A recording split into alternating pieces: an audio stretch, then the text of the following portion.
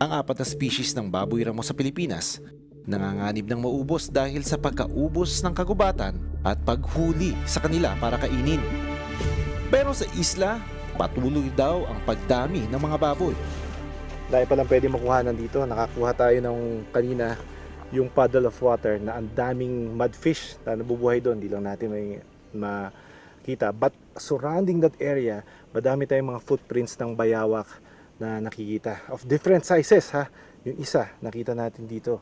Maliit pa lang, juvenile. Siguro mga 2 to 3 years old ang edad nun. Nakita natin dito. The minute na naramdaman niya yung presence natin, mabilis siyang tumakbo at tumakas eh.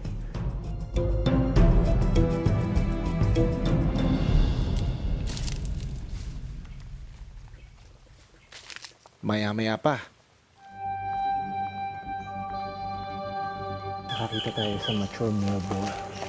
Siguro around 40 kilograms, 40 to 50 kilograms yung size niya. Nung saktong nakita niya tayo, tumigil lang siya sa gilid at bumalik. Try natin sundan yung direction nito. Laki! Pero mabilis yung tumakbo. Hindi natin masyado nakuhanan. At sa pag-iikot din natin, nakita din natin yung isang parang dumaan lang sa atin na hindi halos nahagip ng ating camera.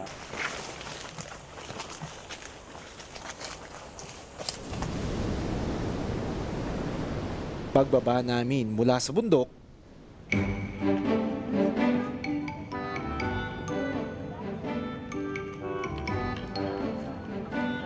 usually yung mga baboy na mga ganito in the wild, hindi mo sila kayang lapitan o pwedeng lapitan ng this close. Mukhang siesta time.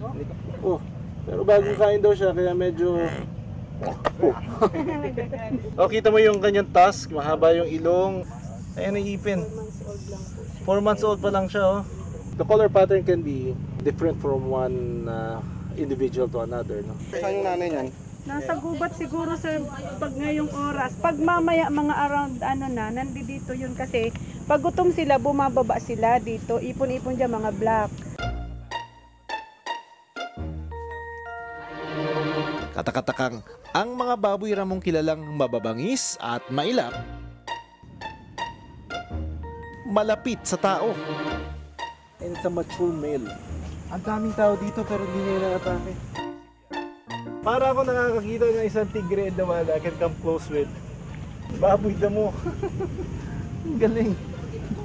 Pag gutom sila, bumababa sila dito. Ipon-ipon dyan mga black. Kapag nakakain na sila, babalik na naman sila sa gubat. Kasi mas Pero malamig nakakapag nakapagpa-picture sa kanila. Yung ibang mga kasama niya nandun na sa bundok para mag-hunt ng pagkain siya, naiiwan dito at dito na lang siya naghihintay na bigyan siya ng pagkain. Kaya ang pangalan niya is Juan, as in Juan Tamad.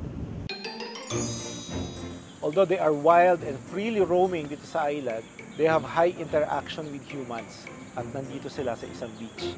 Tignan mo yung nila, yung paan nila nakagano, no? Parang hills, ganyan. Pambihirang pagkakataon na makaharap ang mga maiilap na baboy. Itong isang to, gusto sana nating lapitan, no? Para malaman natin kung how close can we get. Pero kapag at a certain distance, lumalayo na rin siya eh. So parang meron pa rin siyang pag-iingat. Sa episode noon ni Doc Nielsen, kumaripas ng takbo ang Palawan bearded pig na kaniyang na-rescue. Pero ang mga baboy ramo, hindi raw talaga dapat nandito. Ang catch dito, these are introduced species, no? Dito sa lugar na ito, sa isla na ito. Ngayon, tansya mo ilan na yung population ng mga baboy dito? Siguro po lagpas na po ng 40. Yung pinagmulan po niyan, yung nanay nila, saka pinakatatay nila, dalawa lang kala namin, hindi mabubuhay dito. Ilang taon na yun? Siguro mga more than 3 years. More than 3 years lang yan. Opo.